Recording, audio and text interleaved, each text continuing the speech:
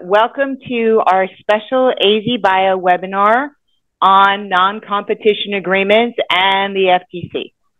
So when the FTC came out with their new final rule on non-competes, it caused a lot of questions in the marketplace. And so we reached out to our friends at Fane and said, we need an expert that can help with this. And I want to do a shout out to Mike for introducing me to Helen Holden. And Helen works with businesses to help them understand how to successfully navigate the alphabet soup of federal and state employment laws and how they impact companies. And she's been doing it for over 20 years. And so today she's going to help us kind of understand the lay of the land, what's final and what may not be final, and kind of take it from there. So Helen, I'm going to disappear and it's all yours. So thank you, Joan. Much appreciated. I appreciate presenting to AZBio, and I appreciate everybody's attention and participating this morning. So the intro that Joan provided says I've been doing this for over 20 years, and it's a woeful underestimate. Longer than anyone cares to admit is my usual line. So today we're going to talk a little bit about the FTC action, what they did, kind of the timeline, understanding where that is, what the rule provides, and then I'm going to jump into state law because ultimately I think that's where we need to understand what the law is on a state level, first in the interim and then in the long run as well. So the Federal Trade Commission proposed a rule on non-competition agreements. To understand this, the rulemaking process, you have to go back to January of 2023. And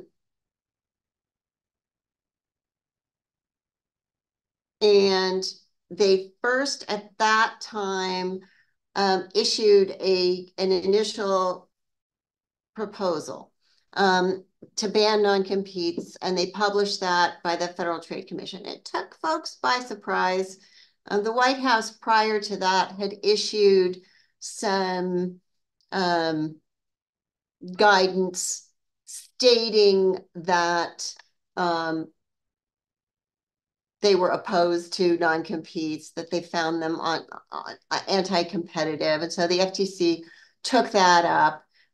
This is a little bit part of what some call an all-of-government approach by the current administration and the past several administrations as well, to be fair, where multiple branches of the federal government are acting on similar items. So you can see this where both the NLRB and the Department of Labor, in my field, it's labor and employment law, so I'll give you examples from this, but it happens in other areas as well, such as environmental law.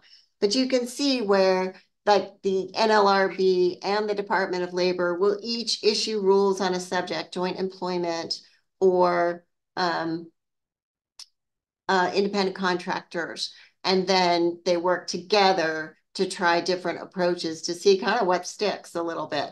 And this is what's going on in the non-compete arena with the FTC. The NLRB has also issued some indications of their position on non-compete agreements. There was a case that the National Labor Relations Board brought in Ohio against a med spa. And they took the position that the non-compete agreement in that instance was an unfair labor practice under the National Labor Relations Act. So again, an all-of-government approach, multi-pronged. They are approaching these things with multiple different agencies, and this one is by the FTC. And so in January 2023, took us a little bit by surprise, partly because it was so sweeping. There were no carve-outs. There were no executive agreements. They almost didn't say you could have a non-compete in conjunction with the sale of a business, although if you read that carefully, there, that was a carve out. But it took us by surprise at that time. It took them over a year to kind of gather the input, and then they voted to finalize a new rule in April of 2024. Again, splash, made headlines everywhere. What does it mean? The FTC is acting, etc. And then May 7th, just last week, it was published in the Federal Register, and that's just part of the federal rulemaking process. They vote to finalize the new rule. The timeline for the rule to go into effect does not occur until after it's published, and then the rule will go into effect, and you note my spoiler there, if not previously enjoined, September 4th of 2024, which is the requisite number of days, 120 days after the publication in the Federal Register. So I'm going to talk to you first about what the rule bans and what it says. So what is banned by the new rule are new non-competition agreements. Non-competition agreements are defined as any agreement prohibiting workers, and workers are defined very broadly. It includes employees, independent contractors, apprentices, interns, anyone that provides services to a business, from seeking or accepting work with a different business. So very broad definition of a non-compete. Now, your agreements aren't going to say this. You aren't going to have an agreement that says employee A is, Helen is prohibited, agrees not to work for any other company. It'll say working with a different company in the same or similar industry, doing the same thing. And we can talk a little bit about how agreements are drafted when I get to the state law aspect of things. But it also is agreements entered into after the effective date. So remember back here, we talked briefly about that effective date, September 4th, 2024. So any agreements entered into after that date are void, cannot be enforced. Well, what about between now and then? So you can enter into an agreement, but note that if the rule goes into effect, again, these are big ifs, but if the rule goes into effect and the breach of the agreement occurs after that time, it's not going to be able to be enforced unless it falls into one of the narrow exceptions. And I'll talk about what the exceptions are. The rule also specifies that these are express and implied non-compete agreements. So if it's a confidentiality agreement that is so broad as to prohibit somebody from going to work for another company, then the fact that it's called a confidentiality agreement is not going to assist the employer in that instance from having the agreement be void under this. So narrow carve out here,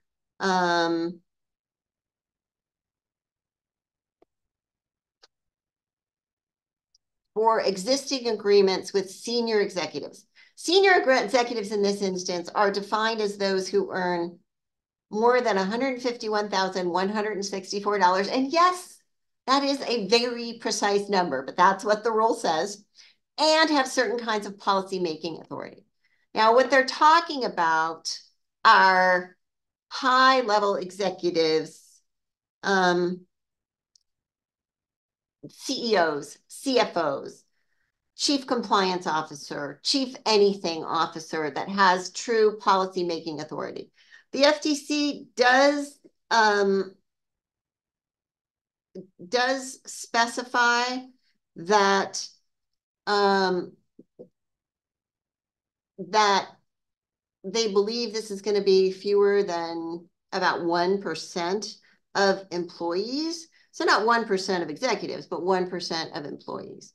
And they are going to look at this fairly, they are going to scrutinize it. And again, those are existing agreements. So once the effective date goes live, September 4th, should that occur, then you can't have an agreement after that time.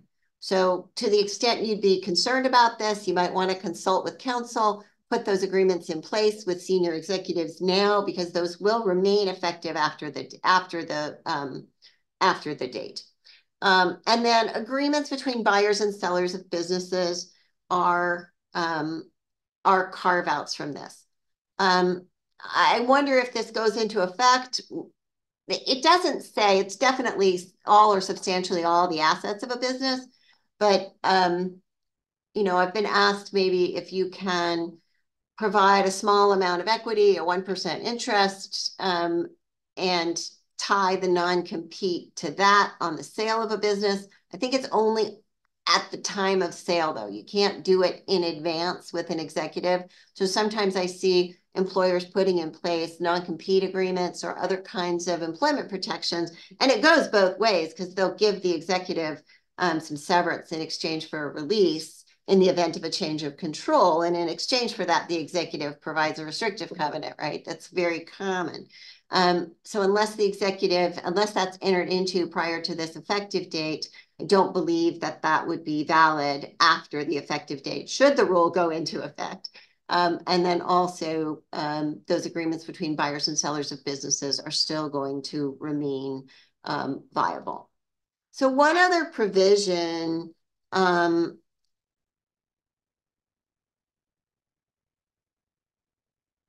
in the rule specifies that employers have to notify workers that previously executed non-competes are no longer enforceable and will not be enforced. So this is the excerpt from the rule that provides a form of notice for employers to give to employees. And it says, talks about a new rule enforced by the FTC makes it unlawful to enforce such an agreement. And, we're not going to enforce our non-compete clause. So you would technically be in violation of the rule if you didn't send a similar notice out after the effective date, should the rule go into effect. I'm saying that a lot. So any business under the jurisdiction of the Federal Trade Commission Act is going to have this applicable to them. And there are a narrow class of businesses, including banks and insurance companies, nonprofits, transportation companies, and air carriers. There are others that this doesn't apply to. Notably, it's nonprofits. So things like, but they're going to look at what that really means as far as whether it's a not-for-profit business or whether it truly is a for-profit business.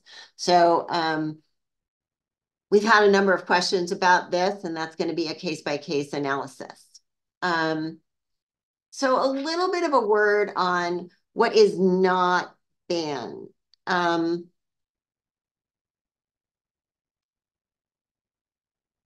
One, confidentiality agreements. Again, making sure they're not so broad as to effectively ban competition. And I've seen some that can be very, very broad. You can't use information in any way, shape, or form in subsequent employment.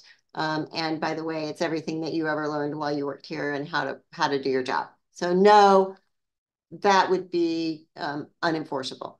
Non-solicitation of customer agreements.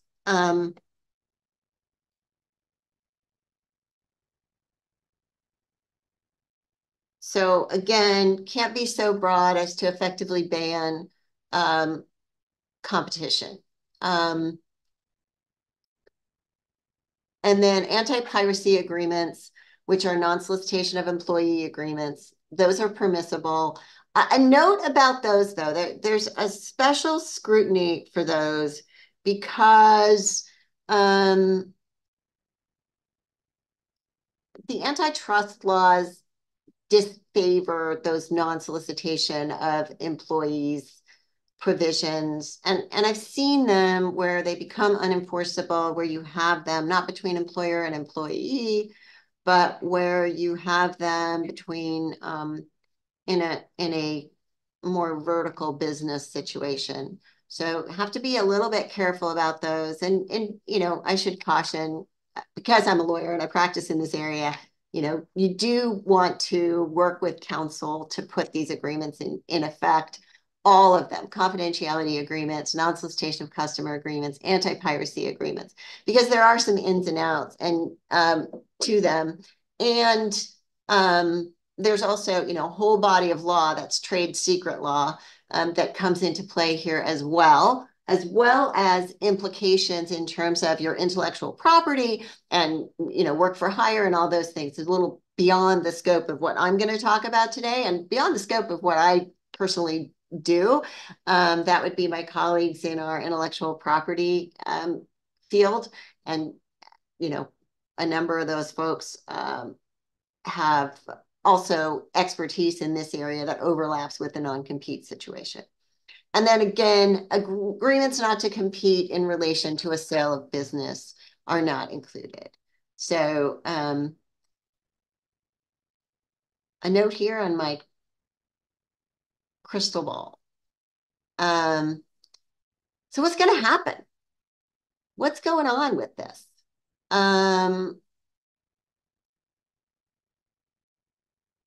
Well, I, of course, don't really have a crystal ball. Well, I might have one, but it doesn't really work. If I could predict the future, I would, you know, I wouldn't be doing this. We don't know what's going to happen with this rule, primarily because there are a number of business groups that have already sued. As is common with some of the federal regulations that the business community is concerned about, a suit was brought in the Eastern District of Texas, and that has become kind of the go-to place. And another one was brought in the Northern District of Texas. It's always happening in Texas. Northern District of Texas is Dallas, and the Eastern District of Texas is, again, one of these jurisdictions that has become known for a lot of this litigation. They've got a patent rocket docket, so there's a lot of patent litigation that occurs there as well.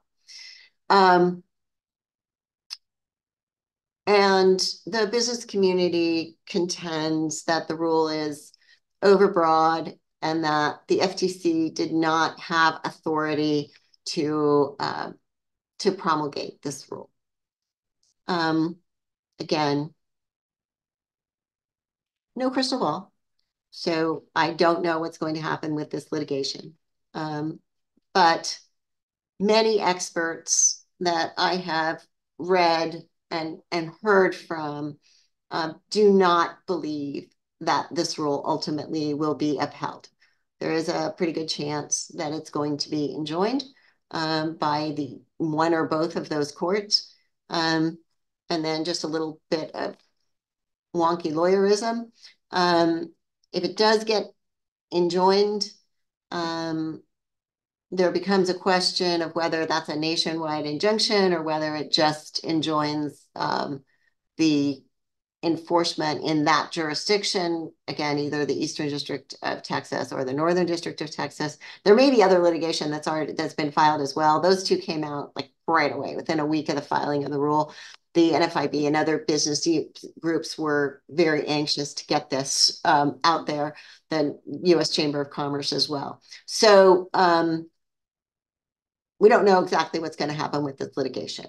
But if an injunction does get issued, then it goes to the Fifth Circuit Court of Appeals. Almost certainly we're going to have an appeal. And the Fifth Circuit, you know, they'll do what they do, and then it would go up to the Supreme Court from there.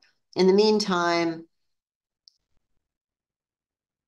again, you don't always know what's going to happen in these instances, as we just saw with the Arizona Supreme Court and some of their recent rulings. So you don't know exactly what's going to happen in the interim, depending on what the courts do. But I would venture a guess that the injunction, if issued, would stay in effect during that time period. There's something called, and I'm not at all an expert on this, it goes to federal constitutional law, and I practice labor and employment law, but there's obviously some overlap. There is a doctrine called the major questions doctrine that the Supreme Court has ruled on in a number of instances, and many experts believe that the courts will use that doctrine to say that the FTC's action in this case was an overreach. There's also a current case at the US Supreme Court involving court deference to agency action known as the Chevron doctrine. Again, this is the wonky legal part of the presentation. I guess it's all a little wonky and legal in this area. But the Chevron doctrine has been challenged by some litigants, and that's before the US Supreme Court. They're supposed to issue a decision on that sometime in the next 6 weeks. We expect to see that. So that might have an impact as well on whether this injunction would be issued and what happens subsequent to that time period. Again, while I don't have a crystal ball, many experts are suggesting very strongly that the Federal Trade Commission may well have overstepped its authority in promulgating this rule. And also note that the commission is a 5-member commission, and there was a 3-2 vote. So 2 commissioners voted against this rule. I would also say in this area, I'm going to talk a little bit about state law, and you know, these things go up and down. The law progresses in various ways. And so my suspicion is that these commissioners understand that this might be a stretch, but that's how new ground is broken. They stretch, they get cut back, but there's this little sliver of light that they could come back and do something different the next time. And so then they try that and so forth. And that's how these kinds of proposals that are new and different and sweeping end up. So, but that's a several-year process. In the meantime, we have the rule. It's slated to go into effect in September, and we're watching closely the litigation. And so what does that mean in the interim?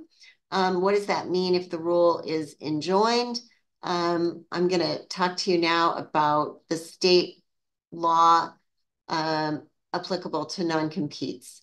And I'll do a dive into Arizona law, but just generally speaking, non-competes have become a bit of a hot button topic. A few years ago, there was a Jimmy John's franchise, and I think it was in Washington, D.C., that had all of their delivery people sign non-competes. And this went viral. And there was this big outcry within the food and beverage industry between workers groups that said, this is outrageous. They're delivering sandwiches, for goodness sakes. What's the interest that the employer has in prohibiting non-competition between Jimmy John's and Subway? And so it's been a trend for a number of years. And non-competes have become unenforceable due to legislation in a number of jurisdictions. Famously, California. And California's had a prohibition on non-competes for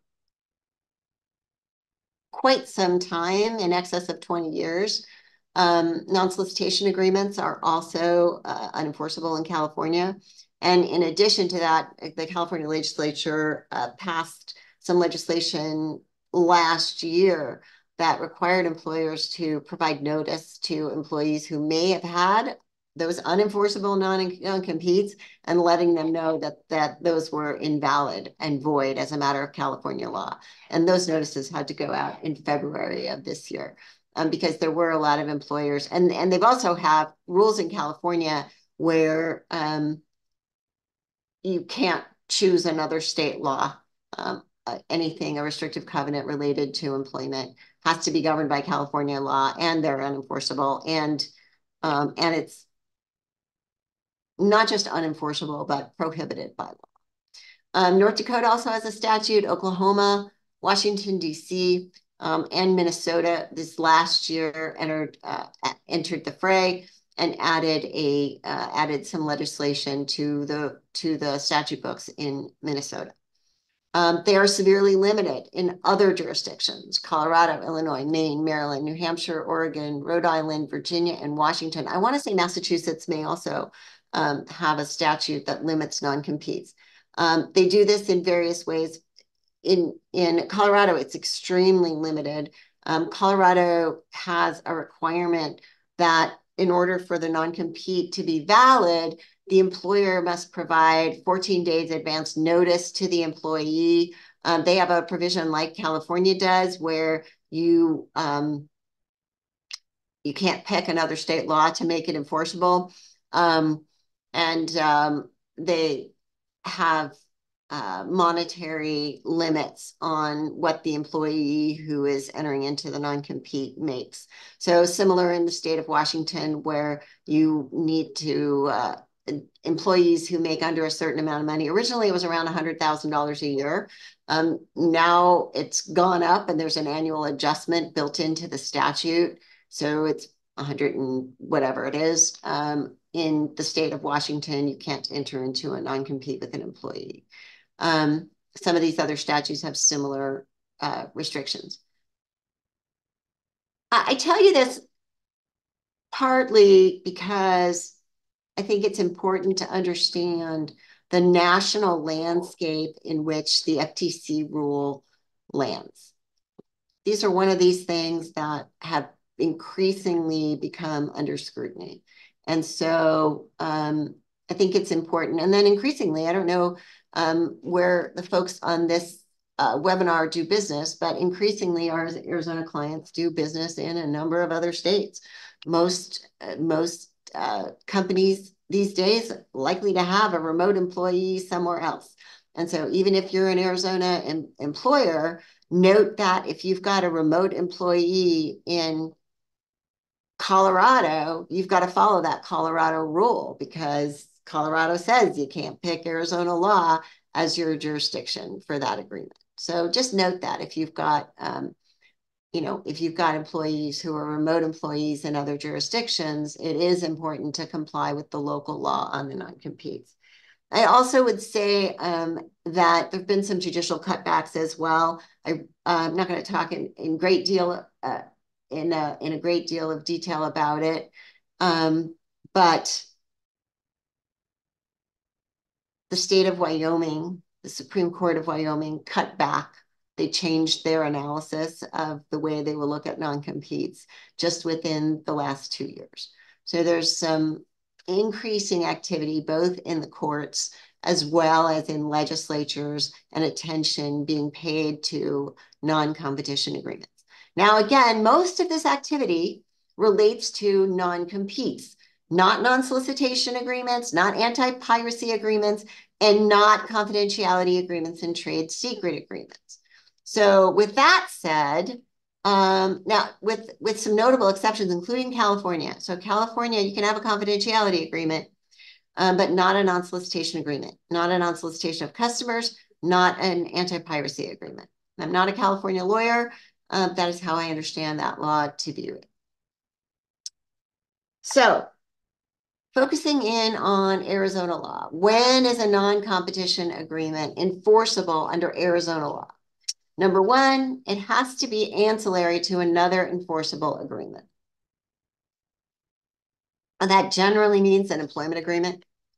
And it doesn't need to be a long written, drawn out employment agreement. Arizona law says, by its very definition, that employment between an employer and employee is a contractual relationship, an at-will employment relationship. So this is not a hard element to meet for employer employees in Arizona. I do see them sometimes in connection with an independent contractor agreement. And I get this question from time to time.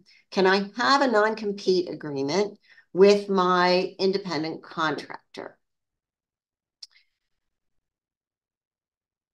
The answer to that, like any good lawyer, it's always it depends. But that said, a lot of times I will advise a client that comes to me in that situation to think through what that independent contractor relationship means. Because by definition, if you've got an independent contractor, then that person has other business. So can you really legally, should you really legally undermine that person's ability to serve customers similar to your business? And if you should, and it's appropriate, one, I would suggest that you take a look at whether that's a true independent contractor principal relationship or whether it should be an employee-employer relationship. But two, might be a rarer situation in which it would be appropriate to have that kind of non-compete in an independent contractor relationship. Number two, non-compete agreements must be narrowly tailored to protect the employer's legitimate business interests. And what are those legitimate business interests? Typically, we see two things being cited as the employer's interest. One would be protection of trade secrets, confidential information, proprietary information. Two is goodwill, customer goodwill. So those two things are generally what the legitimate interests are. You could have others, but that's what I usually see in the case law. And then the third thing is that they need to be reasonable in scope. Reasonable in scope. Well, that sounds very vague. What does that mean? So there are three aspects of reasonableness. One, they need to be reasonableness in time. So what does that mean? In an ordinary employment relationship, there are cases in Arizona that say the time should be the amount of time it takes for the employer to find a replacement employee and train that person and establish, sometimes if it's a customer-facing relationship, and establish the relationships with customers. So for the most part, 5 years is probably too long. I used to think that about 2 years was probably okay. I no longer think that. I think it's much narrower than a year, than 2 years, closer to 1 year. And there is a case out there that had a 6 month that was upheld, and there are cases out there that have a lot of 2 years, and those are not upheld. The Arizona case I'll talk about in a minute, that's kind of the seminal case on the subject, involved doctors. So those have some special considerations, but that was a 3-year agreement and was found to be overbroad. The geographic scope, what does that mean? That means where, the geographic reach, in what territory. I have seen nationwide geographic scope be upheld. That might be rarer. More commonly, I see in agreements countywide, statewide, sometimes multi-state provisions. But again, they need to be narrowly tailored at the same time as being reasonable. So you want to think about what is the territory that the employee is actually covering for the employer. Where does the employer actually do business? And I guess I would say there's employee-employer aspects of this, and there's also non-competes incident to the sale of a business. When you are selling a business, you can have a broader scope on time and geographic scope than you might be able to have in connection with an ordinary employer-employee relationship. And then the last aspect is the substantive scope of protection for the employer. So what does that mean? It's the industry. It's what is prohibited. I see agreements written a fair amount where the employer comes in and writes the agreement and says, employee, you can't compete for a period of 1 year in Arizona, meaning you can't work for any company in the same industry as our company. And that sounds okay on the surface, but I have seen judges say to companies or companies' lawyers in those situations, well, what do you mean by that? What do you mean by a company in your industry? You should know what your industry is. And so I make a point when I'm talking to clients about this to define what is your industry? What do you do? What is this employee doing? And if you do multiple things, for example, if you're in the publishing business and you both sell books and let's say, this is a terrible example because I can't come up with the other part of it, but let's say you're in the publishing business and you sell books as well as have a library. And the employee is only in the book sales aspect of things. You can't prohibit them from working for another library. So if you have, a car business and also something that isn't related to cars, again, like a manufacturing aspect. You're selling cars in one aspect of your business, and another aspect of your business, you are a tire manufacturer. You can't prohibit an employee working in the tire manufacturing business from selling cars. So to that end, these agreements should be, again, narrowly tailored and have some definition in substantive scope in order to be enforceable. As noted, restriction has to relate to activities and the job functions the employee performed. And again, the legitimate interest should be confidential information, trade secrets, and the goodwill of the business. I would also say that when you're looking at these agreements and you want to impose a confidentiality clause, you're going to want to look at what are your practices? Is this information truly confidential? One of the more difficult things that I think employers come across in these situations when they go to enforce their agreements is, did they really maintain the information as confidential, and is it truly confidential? So when you have, for example, customer information that is well known in the industry, that you've got, a paper mill, for example, is a consumer of lumber. We know that. They need lumber in order to make paper. And so who the paper mills are in the lumber business is going to be probably pretty well established and generally known to the public. So that's not going to be confidential information. However, things like how much lumber did that particular paper mill buy in any particular time period? Who is the buyer at that organization? What is the internal structure that gets lumber purchases approved? Those kinds of information, that's going to be more confidential. However, you're going to want to make sure that you've taken those steps to maintain that information as confidential. It shouldn't be something that just everybody knows in the business, and especially if you're trying to protect true trade secrets. Classic trade secret, Coke formula. No one knows the formula of Coke. Every once in a while you see an internet post, yes, it's out there. We know the formula of Coke, but no one really knows. It's classic trade secret. It's not a patent. Classic. Kept under wraps, no one knows it.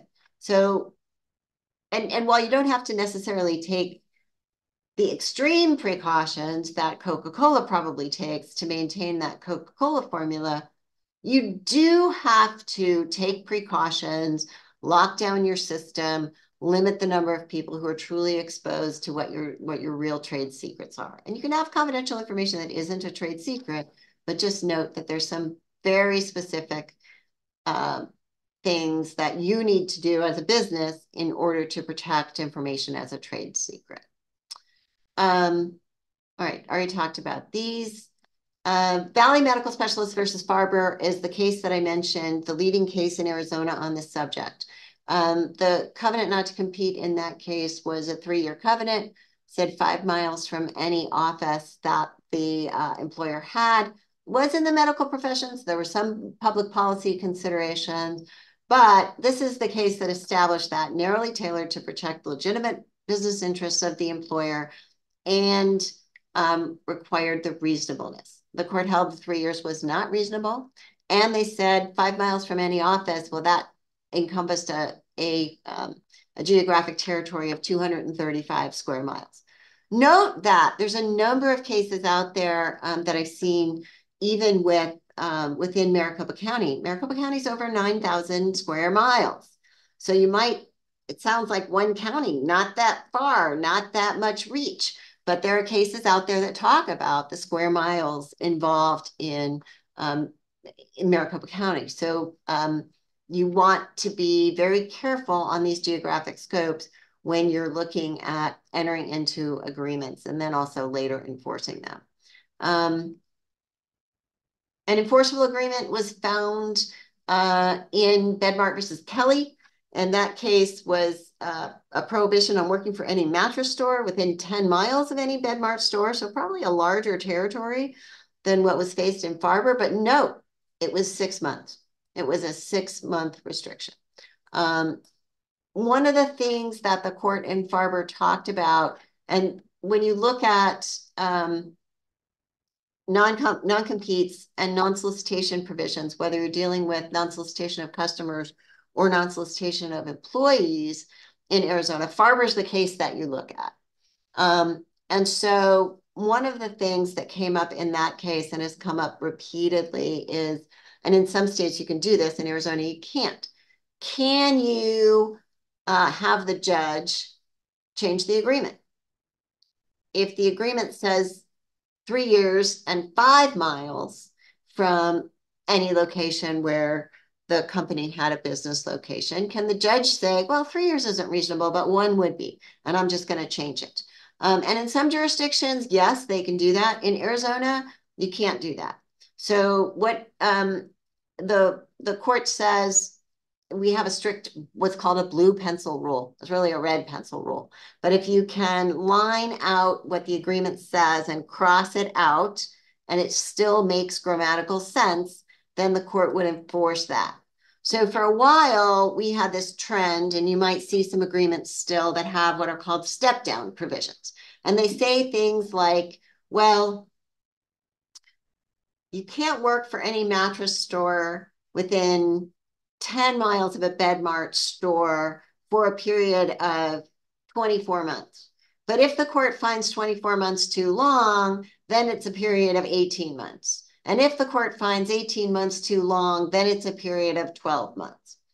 And you could line out some of that text that says if a court finds 18 months too long, then you line out the 24 and the 18 and you come up with 12. Some lawyers like those, others find them to be a little burdensome.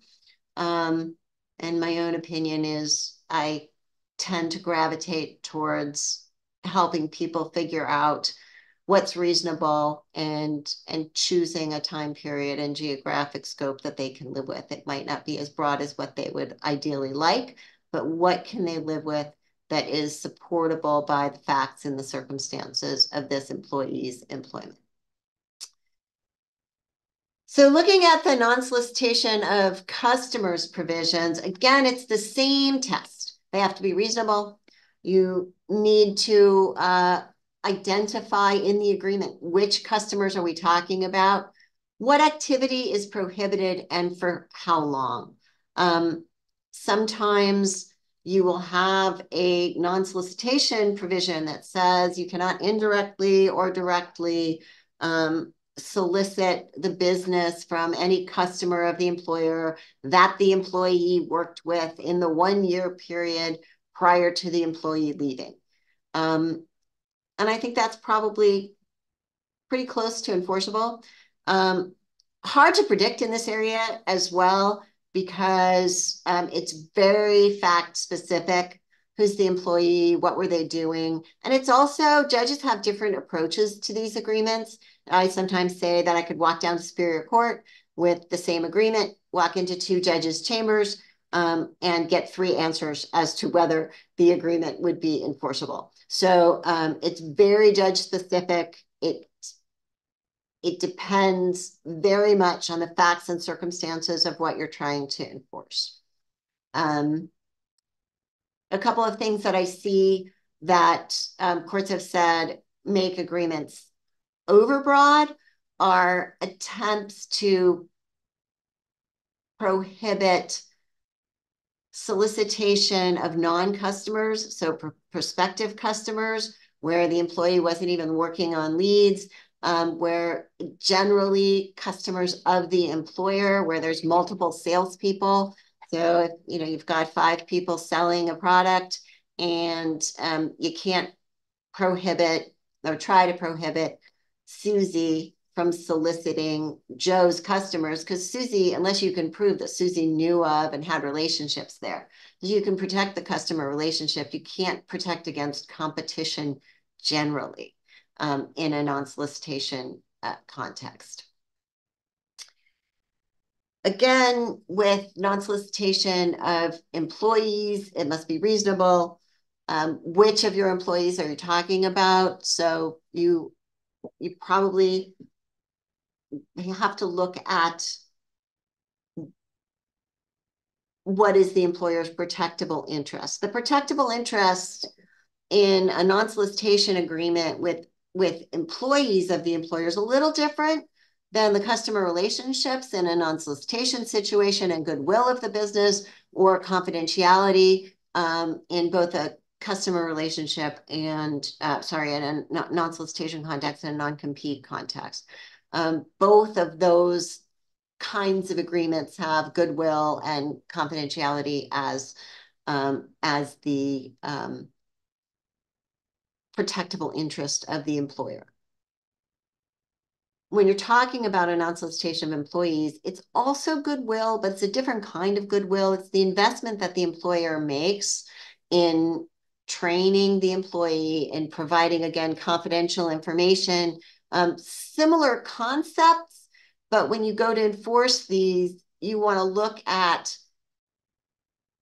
what the employee had as far as those items. So the fact that you have confidential information, but you don't share that with all the employees, or you don't do anything to train your employees, might make it more difficult to enforce a non-solicitation of employee provision. Slightly different kind of interest. And then, what is prohibited? Non-solicitation clauses can be both non-solicitation, so I can't even ask them to come work for me. And they can also be non-hire clauses. And again, when you look at these in the non-hire context versus the non-solicitation clauses, you run up against some antitrust concepts where you can have a little more scrutiny of them. And when you're talking about agreements not between employer and employee, or incident to the sale of a business, but between a customer and a company, for example, the considerations are a little bit different, especially when you're talking about the non-solicitation piece, when it's non-solicitation of employees. And again, can't say it enough in this area. It's tricky. There's a lot of nuance. You should be seeking legal advice in every instance, in my opinion. And I know I'm a lawyer, but I think it's very important to get your own legal advice here. So this is an interesting case. BMO Harris versus Corley, case from federal court a couple of years ago. And again, this is the wonky lawyer part of the presentation. The agreement said that the employee could not solicit for employment or offer employment to any person or persons who were employed by BMO for 12 months following the termination of employment. Also could not solicit, contact, accept business with, or enter into a commercial arrangement with any customer or supplier for any purpose which competes with the business for 12 months following termination. Could not take advantage or derive a benefit, otherwise profit from any business opportunities the employee learned about during the course of employment, or directly or indirectly use, disclose, or otherwise distribute any confidential information. And the provision is applicable in areas where BMO does business, including areas. Wow. So I'm going to break this down a little bit and walk through some thoughts that I have and on this provision.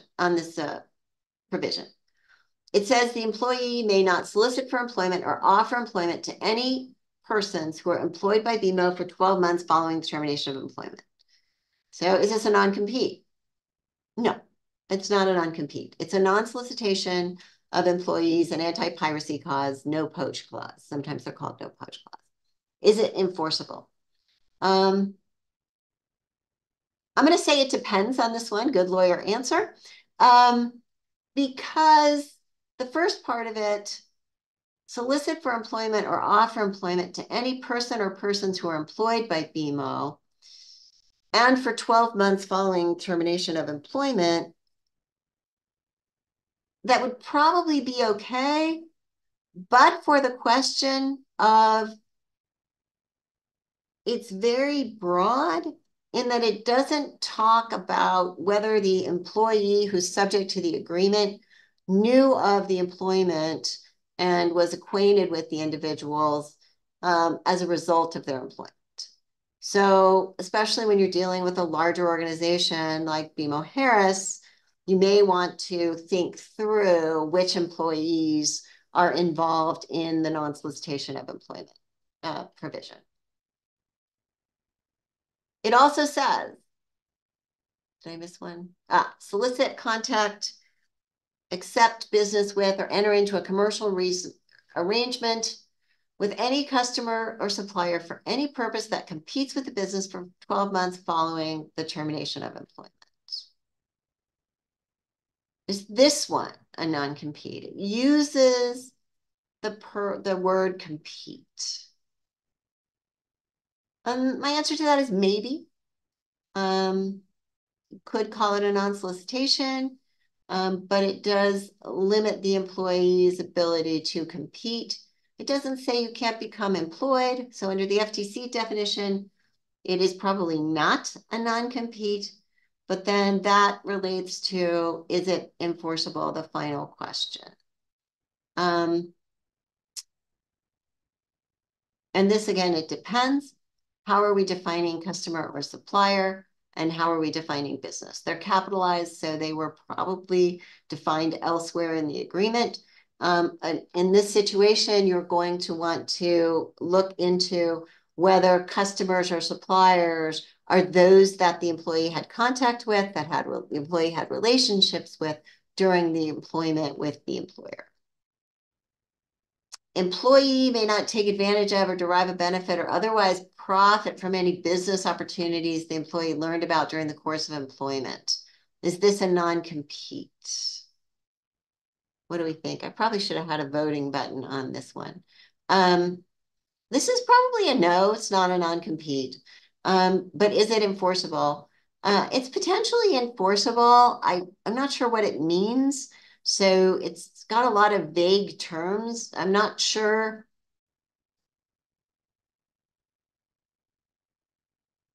I guess I'm going to change my answer there. It's probably not enforceable. It's got a lot of vague terms. I'm not sure what the employer's protected interest is in here.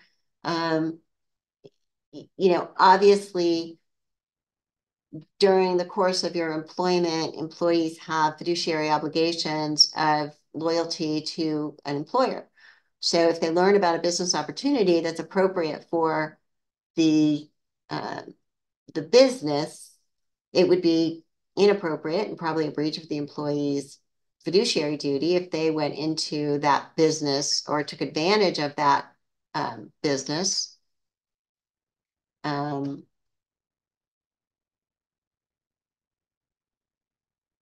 to the detriment of the employer if it's something the employer might want to go into. So this kind of extends that post-employment.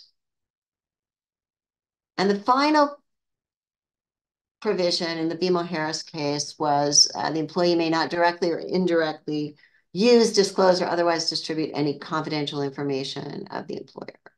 And is this a non-compete? Probably not. This is confidentiality clause. And is it enforceable? It probably is. It depends on the definition of confidential information. Sometimes there are legal protections that limit what can be confidential information, but probably beyond the scope of what we can talk about today to address what those are.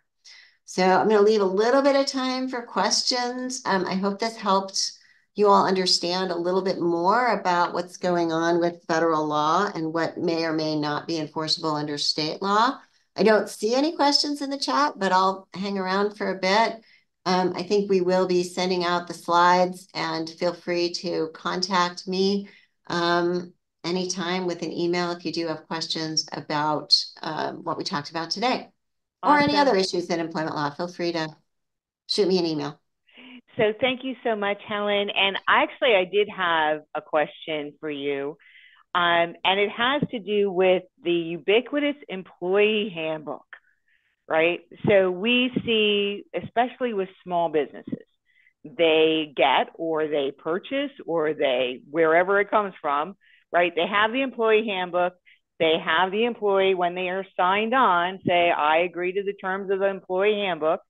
The only consideration is employment. What do you do with those?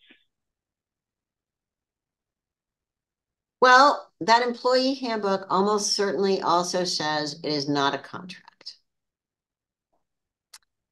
I hope it says it's not a contract, because if it is a contract, then you're contractually bound to all the provisions in it. So I hope you have your legal counsel review those, and that they have disclaimers in them that say this is not a contract, but you nonetheless agree to comply with the employer's policies, practices, and procedures. And so I think there's two aspects of this. As it relates to non-competes and confidentiality provisions, the handbook is not a contract. And so if you want to go into court and enforce a confidentiality or non-competition agreement, especially a non-compete agreement, that's contained within your employee handbook, but the employee has not separately entered into a separate agreement, I think you're going to have a lot of problems with that. Because, as I said earlier, that handbook almost certainly, and I hope, says this is not a contract. So if you do want to enforce those agreements in court, you do want to enter into a standalone separate agreement. That said, is it a bad idea to have a policy on confidentiality or other policies that are written in your handbook? And what can you do with that handbook? Absolutely not. And once an employer reaches a certain critical mass, I'm an advocate of having employee handbooks. You need them to provide for things like time off, our Arizona paid sick leave law. There are lots of ins and outs to that. You should have policies about what's prohibited in the workplace to give people notice and give them an understanding of who you are, what you expect from them. You should have non-discrimination policies. You should have harassment reporting. I could go on and on. It's a whole other subject. But whereas it relates to the topic today in terms of non-competes, confidentiality agreements, sure, throw a confidentiality policy in there, but understand that if you want to enforce that in court, you're going to have a harder time enforcing those provisions. I'll say that I have seen circumstances where employers have been successful, but it's rare. So if you want to have a much better shot of enforceability as to something relating to confidentiality and particularly those trade secrets, enter into specific agreements and talk to counsel who's experienced in the area about Whether that's me or somebody else, I'm not advocating for that, but I'm just saying talk to a lawyer about it, because there are, as you can see from the information in this webinar, a lot of ins and outs to this area. And it's constantly changing. And relative to this particular rule, it's probably going to be changing a lot between now and September 4th. So Helen, thank you so much for doing this. We really appreciate you hopping in and addressing this very timely issue.